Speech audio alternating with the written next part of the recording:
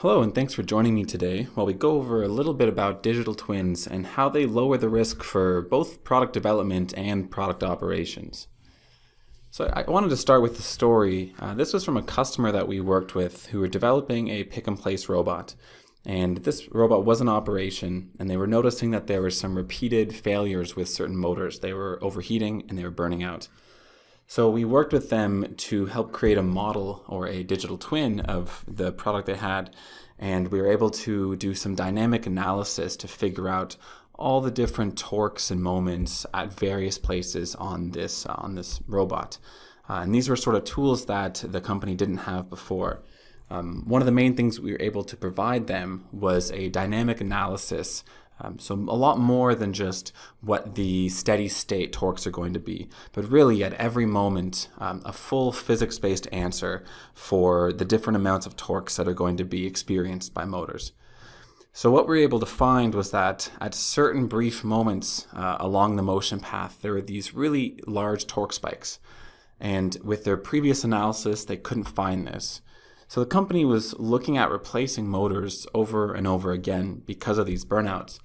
But after we did some analysis with the model that we built them, we were able to just show them that we could modify the motion path and we could maintain the cycles per minute that they needed, but we could modify it in such a way that the torque burnouts weren't going to happen anymore just by slowing it down at certain parts. So that was sort of a story about how having really high performance design tools and having proper model-based ways of inspecting your products, how they can really lend themselves to better designs. And with all of the movement towards different trends with Industry 4.0 tools, what we're seeing is that machines are needing to be, they're needing to perform faster, they're needing to increase their cycles per minute. There's a whole range of optimizations that are driving more and more performance out of these machines.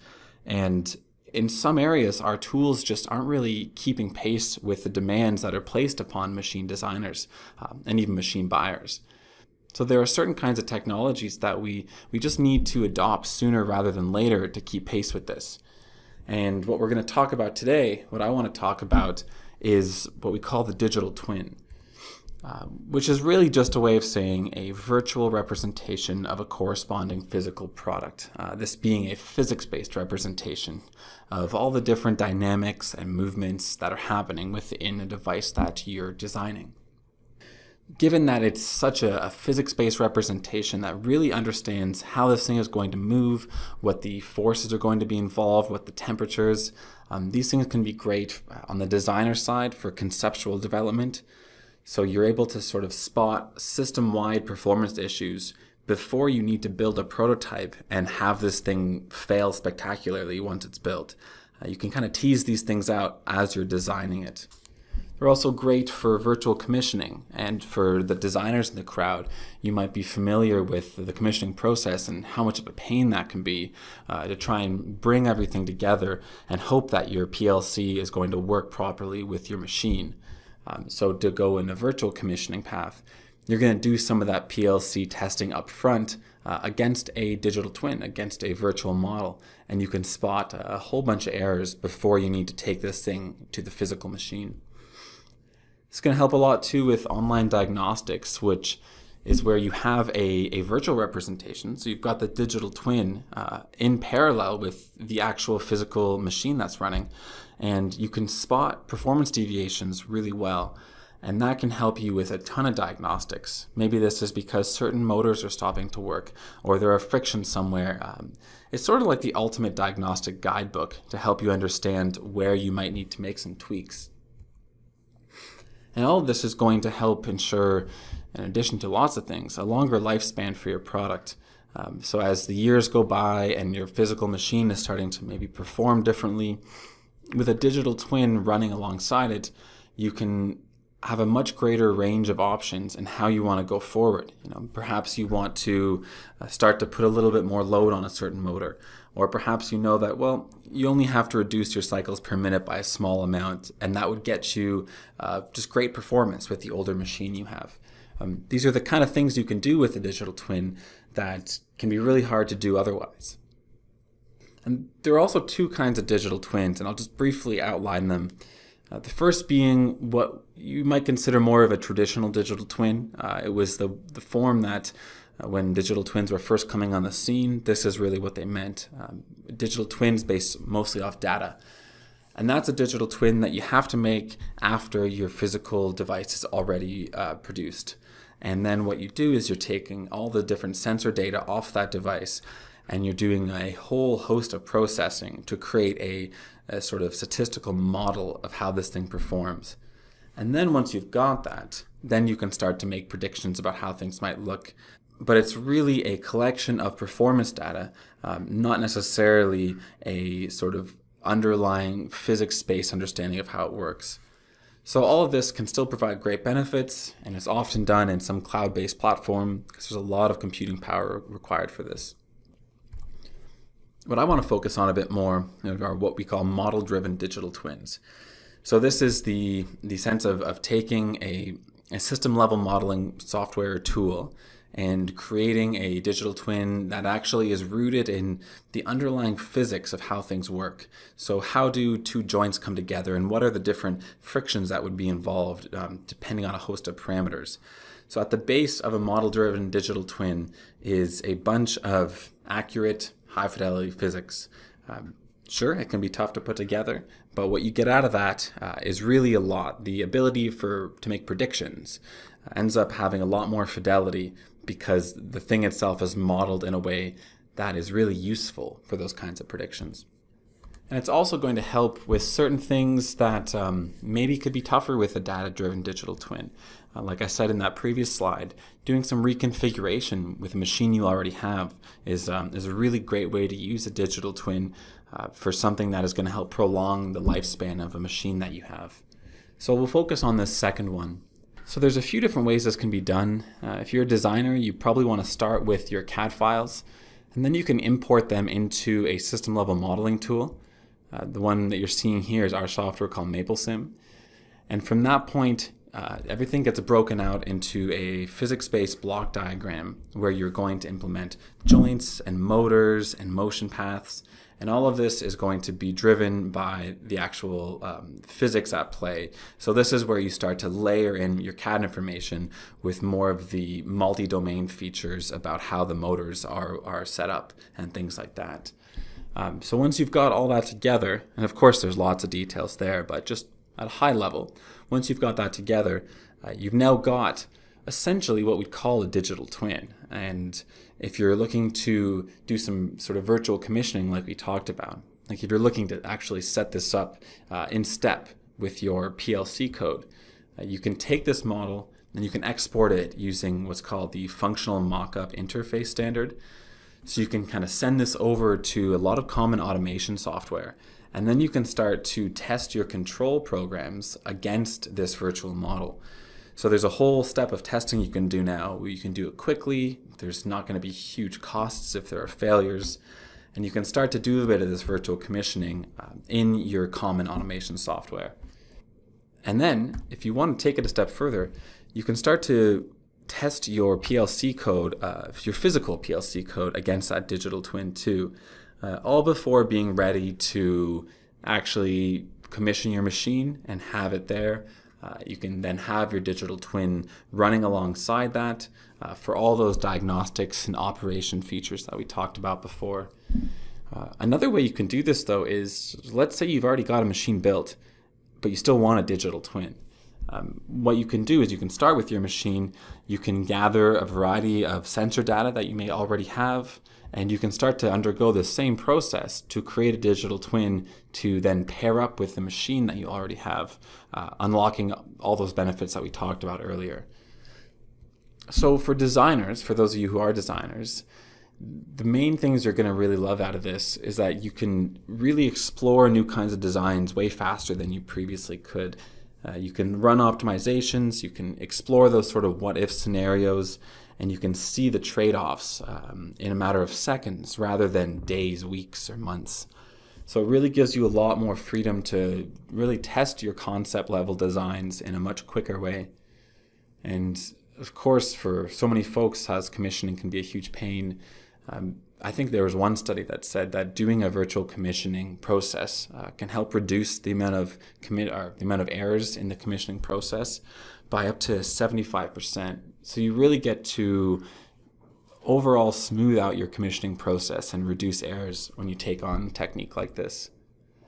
And just as a specific example, for many folks, if you're going to be undertaking a new design, or you're really trying to squeeze the most performance you can out of a design, you want to make sure that motor is really sized properly. You don't want to undersize it and have it burn out over time, but you also don't want to waste money and oversize it and then have to carry those costs on to a customer. And now if you are a buyer and you're looking to buy a machine, you're probably not as interested in designing a digital twin yourself. But these things have a lot of value for you to actually use. So if you're looking to understand how to minimize downtime on your line, every machine is going to maybe deteriorate a bit differently, or its environmental conditions are different. So if you can have digital twins for different machines, you can actually get a better sense of how to predict the lifespan of that machine and what you might need to maintain. So it's a real great tool for minimizing downtime. If you need to look into replacing a part or something like that, digital twins can help you do some reconfiguration. So maybe slow things down, or maybe just offset some load to another arm. There's some things you're going to be able to do here to prevent having to spend a lot of money to replace these machines. So it can end up saving quite a bit of money.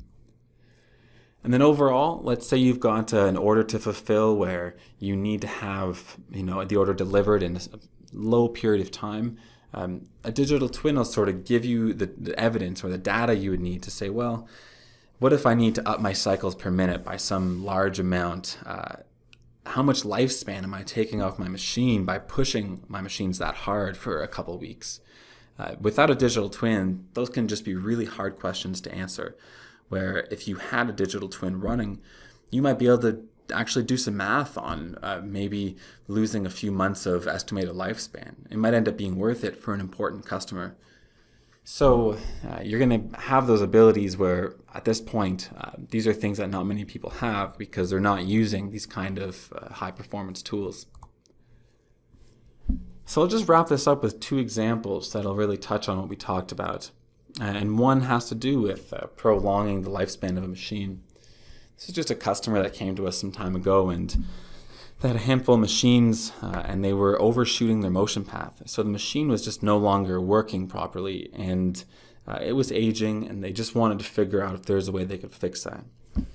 So we helped them go in and create a digital twin for that machine. And now that there was a digital twin, we could actually feed in some of the sensor data off their aging machine. And then by using that now, we've got a digital twin of that machine as it is as an older machine. And then we can start to recalibrate the motion controllers, because what we need to do is just get it to end up in the right spot. So we were able to help recreate the control code based on the digital twins model of the actual machine as it is. So this is something that there's not really motor specifications for a very specific machine that's aged based on certain conditions. So we were able to help them get that machine up and running again. In terms of reducing downtime, we were working with a customer too that they wanted to really minimize the downtime on wind turbine farms.